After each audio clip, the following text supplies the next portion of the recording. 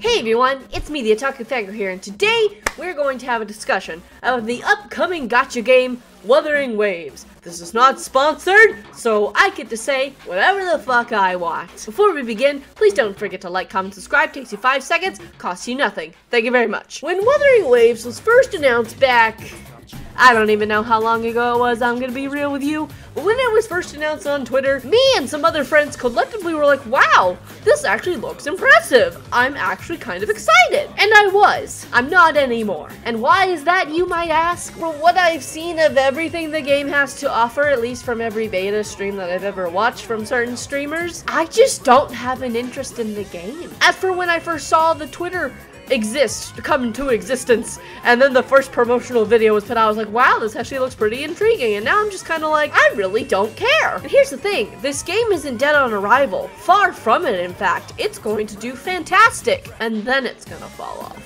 And why is it going to fall off? Well, let me tell you why. Because Genshin Impact exists. Because Hoyoverse exists. And I, a day one Genshin Impact player, would love to see the game have some competition. And here's Wuwa coming straight out the gate. Horses running blazing trail and ready to compete with Hoyoverse. And I'm excited. I think it's going to fall under the category of a gacha game that is going to have a very big fan base, yes, but will it be as big as Genshin's? Technically, no. And here's why. Because Genshin is 4 years strong, almost 5, and Wuwa is just starting. And Wuwa, from what I've seen of everything of this game, it definitely looks like a game that lives and dies on its content creators, especially ones that get sponsored. I'm gonna tell you this, a few months from now, this month of May and the next month of June, oh, it's gonna be Wuwa.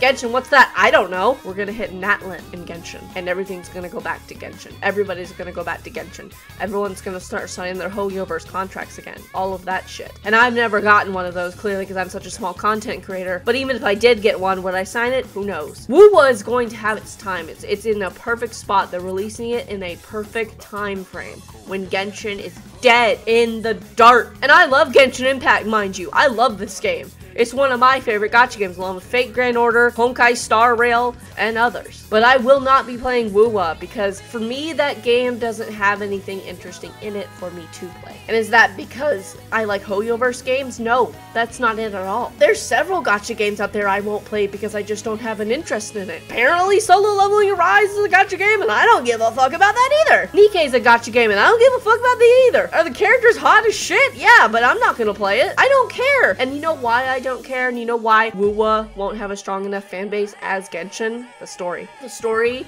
from what I remember in the betas, was bad. Really bad.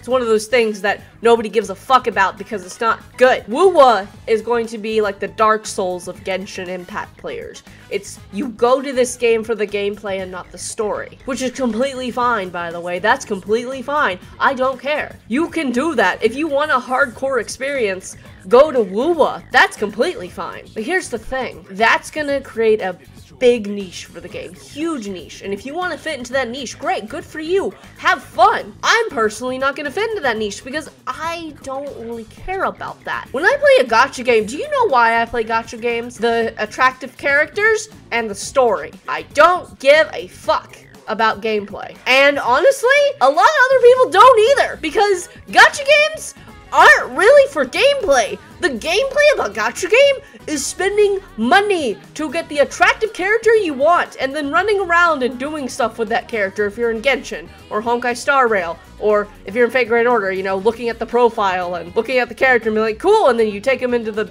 you know, the weekly missions. They're like, cool, I did my dailies, bounce out. Gacha games were designed also to be played for a short burst of time, not for long periods of time every day. That is something that a lot of people forget. And I just feel like with Wuwa, it's gonna start off hype, everyone's gonna love it, and come 6 months down the line, or even when Natlan releases, the only time they will play it is when they're sponsored, these bigger streamers. Unless you're Tectone, then you're gonna play it all the time, and eventually there will be drama in that community, and eventually he will farm it. And hey, good on you, buddy. Farm all the drama you want. Pog. Hey man, I'm getting a little drama too from my Ito and Paimon reaction video of them singing, and honestly,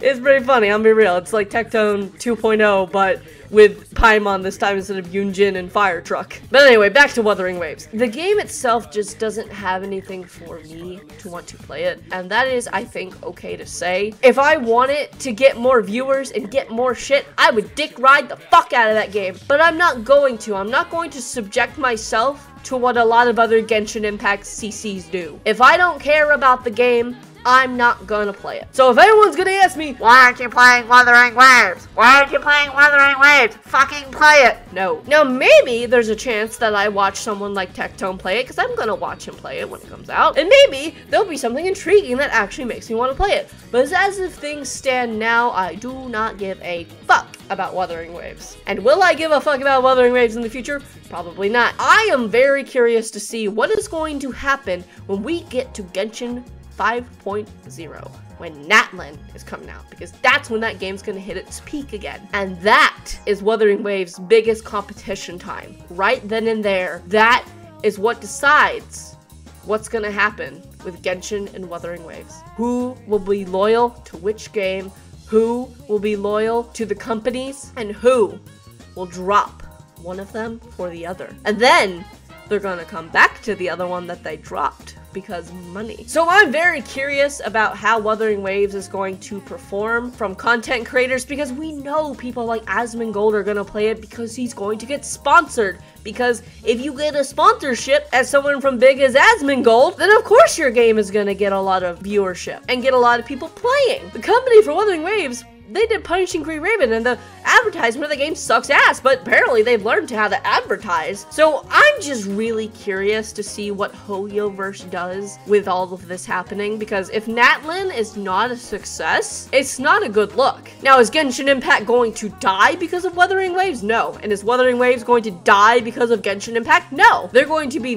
two different communities. One is a story-based driven game with a little bit of chest hunting here and there, and you go kill some hilly turtles and pick some fucking mint pickers. And the other looks like it's going to be a less about the story and more about the gameplay aspect of the game. Now, they did say that apparently they rewrote the whole story, or at least most of it. So maybe the story's actually good now. Just from what I remember, it didn't seem all that intriguing. A lot of these times with gacha games, the reason people play them is for the story. Why did people get into Fate Grand Order? Well, first, because it's a big franchise. It's a spin-off of a huge franchise, a visual novel and an anime franchise. And sure, those first few chapters sucked fucking ass until you got to Camelot and then Babylonia, but people trusted in that, oh, maybe the story would get better, and it did. The same thing with Genshin Impact. Those first few story arcs were decent. They were fine for what the game was giving us. It was a new game of the genre, you know, a new open world gacha game, you know, and the story finally hit its stride when we reached Sumeru. Heck, I would even say that Leeway story was pretty good, to be honest. We get to Sumeru and the story, woo, and then we get to Fontaine, woo! When we get to Natlin, I spent woo!